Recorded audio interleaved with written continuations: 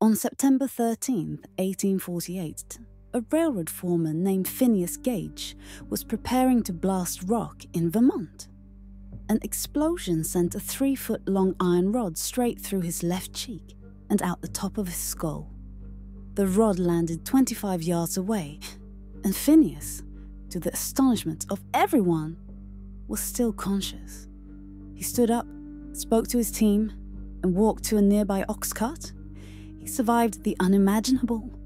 But the story doesn't end there. After the accident, Gage was no longer Gage. The kind, well-liked foreman became fitful, irreverent, and grossly profane. His personality had been fundamentally changed by the injury.